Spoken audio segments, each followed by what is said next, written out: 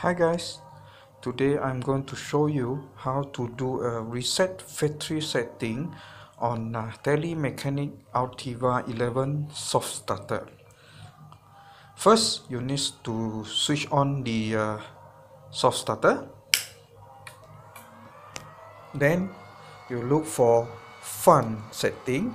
Just press up twice and press enter. Then go to FCS, press enter, and what you need to do is to change no to INI and press enter for 2 seconds. Well, that's it. Everything back to factory setting now. To test it, you just press run, and what you can see now is 0 0, which means no speed. So you can change the speed, just adjust this potentiometer. See, you can see the speed.